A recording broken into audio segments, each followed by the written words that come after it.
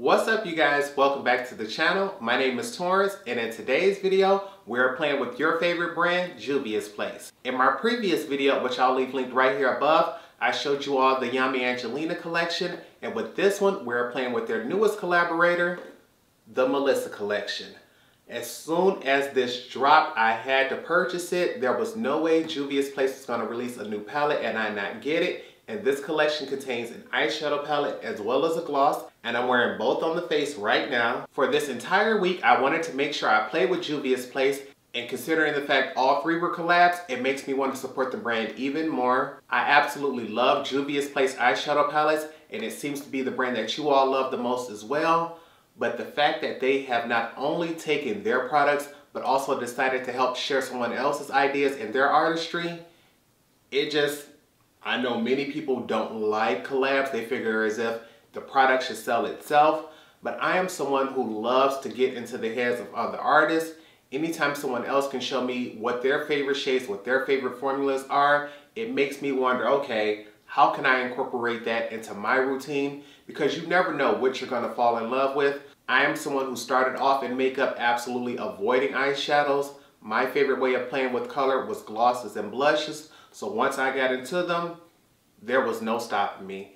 And to find out that there are brands out there that are affordable and make pigmented shadows such as Juviasplace, you can't keep me off of them, honey. I have every single palette they've ever released, and I don't see me slowing down anytime soon. And with them doing collabs with influencers, I got to be on it, honey. If you're going to support those that support you, honey, I got to be on it. And so I cannot wait to show you all how I achieved this look. I know I'm headed to work today, but I'm like, you know what? They ain't see me in no makeup in a minute. I've been sitting back. I've been being glam. But I wanted to make sure I get this done because honestly, I was supposed to do it yesterday. But I went and got me a little bit of extra sleep. But I'm going to make sure this video still get up for y'all in time. So I've been talking long enough. I want to make sure we jump into this. But before we do, make sure you subscribe to the channel. If you already have, I would like to say thank you. Make sure you hit that notification bell so you don't miss any of my future uploads. So with nothing else, let's go ahead and jump into this tutorial. We are back, you guys, and today we are playing with the Melissa collection by Juviasplace. And I'm telling you, honey, I know a lot of people may not like the bulky packaging, but for me, I am loving the fact that these items are looking like PR boxes. Makes me feel like I'm on that PR list. Juviasplace, go ahead and hit me up. And this collection contains one eyeshadow palette and one gloss. The packaging on the outside looks just like the palette on the inside. As you can tell, this has a very shiny and reflective packaging. And before we get started, I want to give you a close-up view of it. Trying to see if I can get it in view without blinding you all. Right, there we go. And on the inside, we have 4 shades. It appears to be 2 mattes, 1 shimmer, and 1 glitter. This is what the box looks like for the lip gloss. This is what the gloss looks like up close.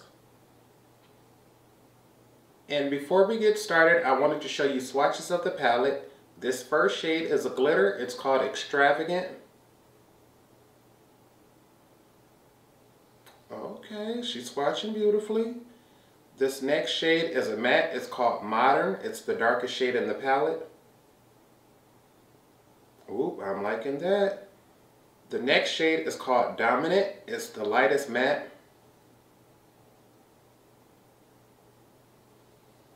And last, we have the only shimmer in the palette. This is called Perfectionist.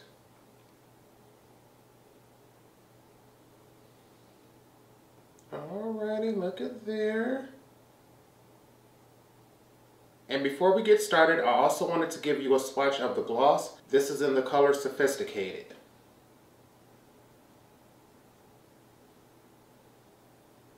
Okay, I'm liking that. This looks a lot like my Fenty Glow color.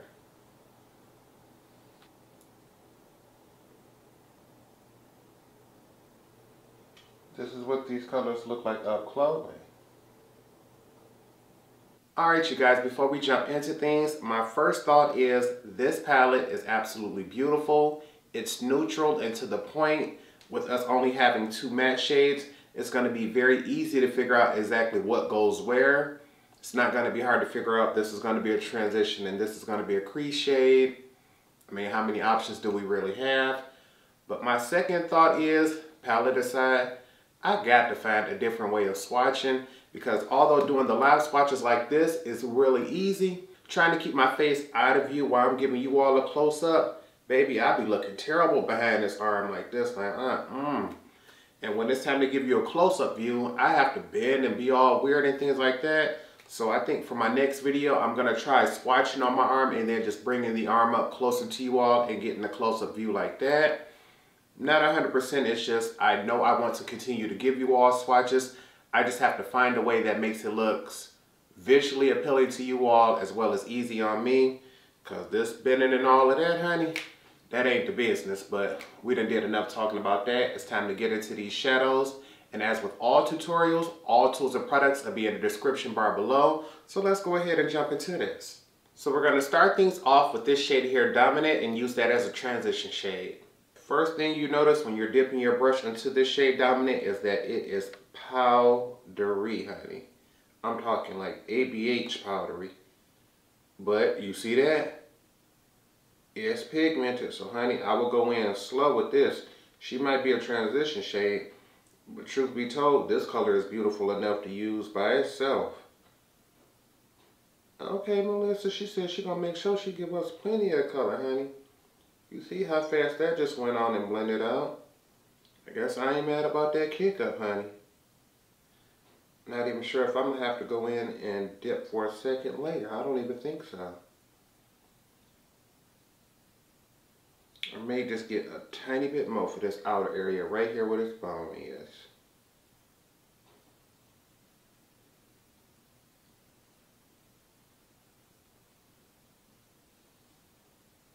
Yeah, that was quick. Okay. Melissa says she knows something we don't, honey. She says she knows how to get her eye makeup done in 2 minutes. I'll be right back after I jump ahead and finish this eye.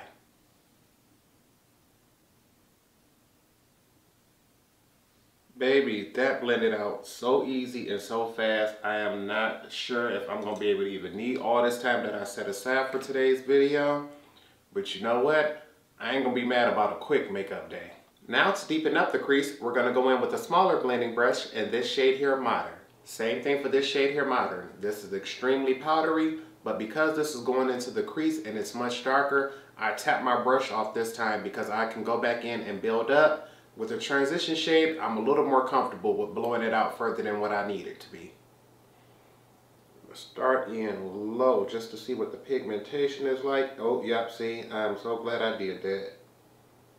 I tapped off my brush and look how much pigment we still got going on.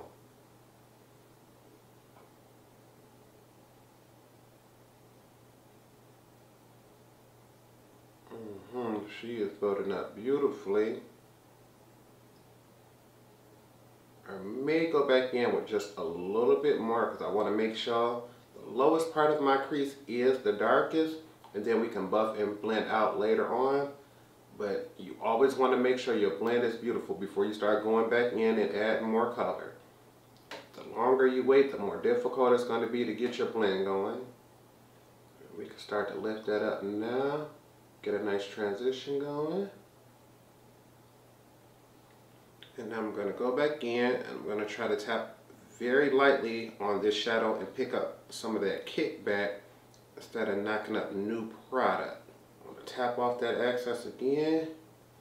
Just get this crease nice and dark.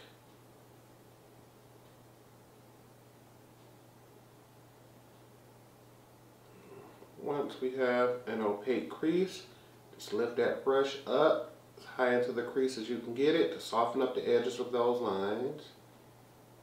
We just want a seamless blend. We do not want harsh edges.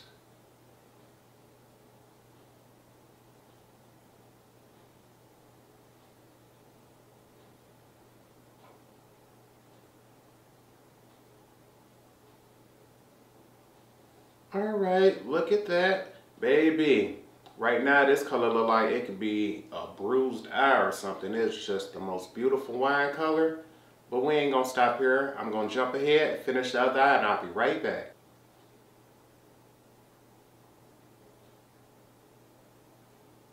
Now that we have our matte shades down, we're gonna use a glitter primer and cut our crease.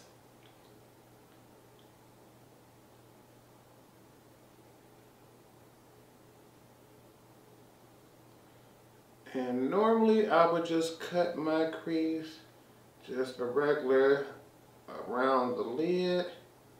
But because we only have 4 shades and I want to use them all, I'm going to add a little more drama by cutting in front of our actual lid and bringing this up a little high.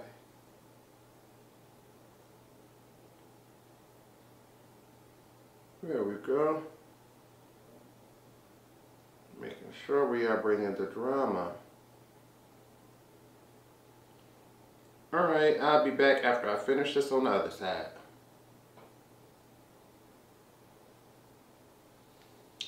That part is done, honey. Now it is time to get to these lid shades. But first, I want to fill up my outer V. We're going to go back into that shade Modern, which was the darkest shade. And I want to fill up my outer V. And I want to try to keep this in a controlled area because this color is very dark. And this is going to intense in pigmentation by being on that glitter adhesive. You can see how the outer V looks much darker than the crease, baby. That's what I'm talking about. Do this on the other side.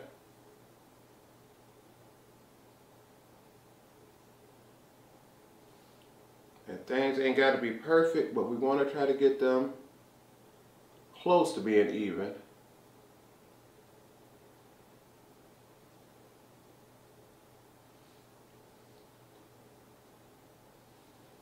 Alrighty, that'll get it. Now for the inner half of our lids, we're going to go in with this glitter shade here, Extravagant. And lately, these Juviasplace glitters have been beautiful. Picking them up on a silicone applicator has been nothing. Building them up on the eye has been everything. And it appears today they're going to continue on with it. Baby, I am here for it. I want to try to only keep this on the inner half to give me room for that next shade. So I want to build up slow. But ain't no point in line. I want to try to get as much glitter as I can on that inner half. And I want to make sure I bring it all the way to that point in front of our cut crease. Because I did bring it in front of the lid. See how it comes all the way there. We want to make sure all that glitter primer in the front has some specks on it. Bam, and you see we still got space right here for our shimmer shade. So I'm going to jump ahead, do that on the other side, and I'll be right back.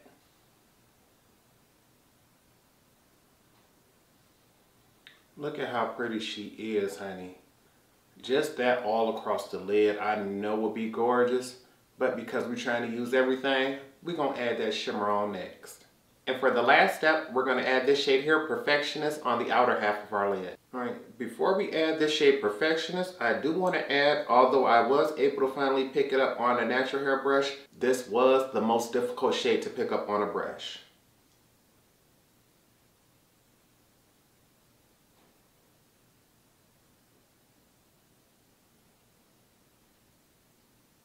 And it's also not giving me the shine I was hoping for.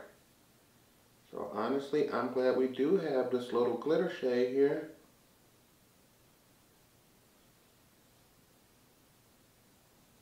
See if I can add a little bit more to get a nice... I mean, she is building in color. And the shine went up a little bit. It's just... she's not as shiny as I was hoping for this palette. Wearing that by itself to me across the lid, I just don't see that one doing it for me the way that glitter did. But we're going to take this and add this on the other side. Yeah, like, okay, on the second eye, it's honestly building up a lot easier than it did on the first eye. Yeah, that easily did that, so maybe it was just that top layer, but it's still not quite as shiny as I was hoping for an individual shimmer in this palette. Okay. She cute and all, me personally, I would just want to turn that foil up a little bit higher, but considering what we have now, I'm satisfied with what's going on. So I'm gonna cut away, finish off the face, and I'll be back to show you how we'll finish off the eyes and the lips. Honey, look at this. I am telling you, I am feeling like, oh. But we're not done yet, honey. We got a little bit more to do. I want to tell you some of the things I used off camera. First off, we have the Saharan Blush Volume 1 palette here from Juviasplace. I normally use the Volume 2 palette simply because it has lighter colors, but I wanted to switch things up today. And I am telling you, honey, these shades are pigmented. Pigmented. I had to go in extremely light-handed. I'm talking about one tap into the pan, knocking my brush off, and slowly building things up. And I only went in with this shade here, Zane, simply because I felt as if it would be the easiest to blend out with this look. I did not want to take my chances with this shade, Abby. For eyeliner, you know I went in with my fave, the Urban Decay 24/7 Glide On Eye Pencil in the shade Perversion. Still using this mini up, but I do have a full size when this is gone already. It's still pushing, but I haven't quite finished my Essence Lash Princess. I'm hoping by the end of next week this will be gone. But the way I've been scraping on it, it may be gone by the end of this week. So we're going to keep going with this one. And for the lips, I went in with the Lip Bar Straight Talk Lip Liner. I went in, lined the outside of my lips, buffed it in just so I don't have a harsh line. And we'll be able to top that off with gloss later. But first, we want to finish off on the eyes. Oh, almost forget. The glow. Honey, I went back in and I'm testing out the Natasha Denona Super Glow for the second time. I've only tried this once before and I can't quite remember which video it was, but I'll make sure I leave it linked right here above. But I'm telling you, I am truly loving this highlighter. Like, it looks like I'm walking around with a ring light on me, honey, and that's what I'm loving about it. When I first got it, the only thing I kept saying is I really wish this had a slightly more yellow tone to it. But truth be told, this is what makes it look like it's a ring light just sitting right there. So I'm loving this. We're going to go ahead and start using this a little more often. And because we have all this sultriness going on the top of our lids, we want to go in now and smoke out the lower lash line. So I'm going to start off with this shade here, Modern, and a push liner brush. And with this shade being so dark, honey, I can already tell you, I know this is going to complement our liner very well. And I want to take this and try to create the thinnest line I can, as close to the lash line as possible. I'm going to extend this up here just a little bit. I don't want to take it all the way up there because I don't want to risk it being noticeable. And before we buff that out, I'm going to jump ahead and do this on the other side.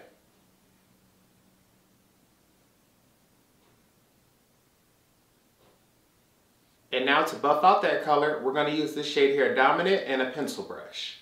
And we're going to start here. And I want to smoke this out a lot, honey. Like, I am looking for a ton of color, a ton of sultriness. And if this color don't give me the life I'm hoping for, we're going to go back in and add another layer of that darker color. But I don't think that's going to be necessary. You want to buff this out a little bit past the edges, soften this up and connect that outer edge.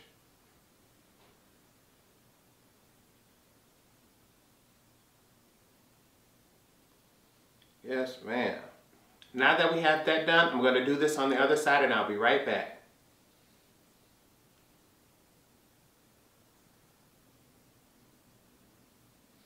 And to finish off the eyes, we need to highlight our brow bone and our inner corners. And because there isn't a shade really light enough for that in this palette, I'm going to go ahead and use the same highlighter that I used for the rest of the face. We are going to pick up an immense amount of this product for the inner corner. And put a big beam of light right there. Baby, you see that? None? Some. Baby, let me pick up a bunch of that on this one now. Oh wee. I didn't expect it to show out like that. Okay. You know what? That's a little strong for the brows, so we're gonna wipe that off on the back of our hand. Try to get as much of that off as possible. Then just go in with a little bit and sharpen up the line on those brows. Bam. You can see how that's shining.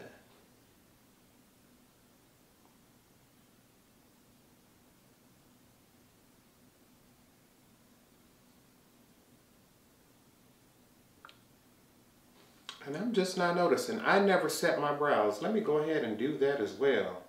Just go ahead and brush a little brow gel through those. And now it's time for gloss, and I cannot wait to put this on. I've been loving the juviasplace glosses recently. When I first started off with them, I was loving the shimmer formula, but that creamy one has been getting to me lately, and this looks like the perfect blend of both, because although the color does look like a creamy formula, I can see that there are some gold reflex in here, so it's like having the best of both. So let me find me a little mirror here, and let's go ahead and get applied. And at first, I didn't like the fact that these had that small tip doe foot, but then it's flat, so I can go ahead and swipe.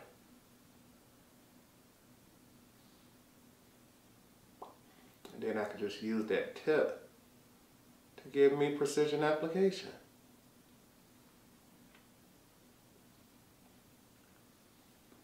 And simply because I got big old lips and I love gloss, we're gonna add a second layer. Why not?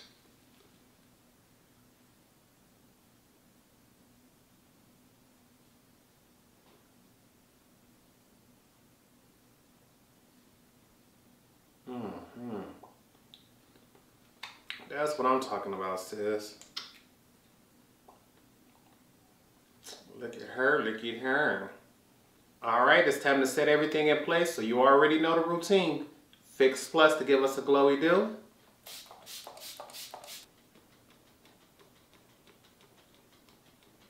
All-nighter, so things last all day. Cheap fan, expensive breeze, good times. I'm gonna give this a few more seconds to try, and I'll be back to give you all my final thoughts. And this is the final look. I want to go ahead and give you all a full face view of things before I give you all my final thoughts.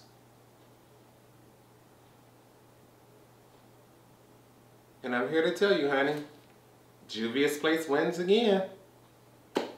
Not sure about you, but I had no doubt that this palette would be a hit. The only thing I can say that I thought I was going to have a complaint about was this shade here, Perfectionist. To me, when I first put it on, I kept saying how I didn't think the color had enough shine and enough, how can I say it? It wasn't forward enough. For most shades that are this dark, I generally prefer that they are either a complete matte shadow or an extremely high shine full shade.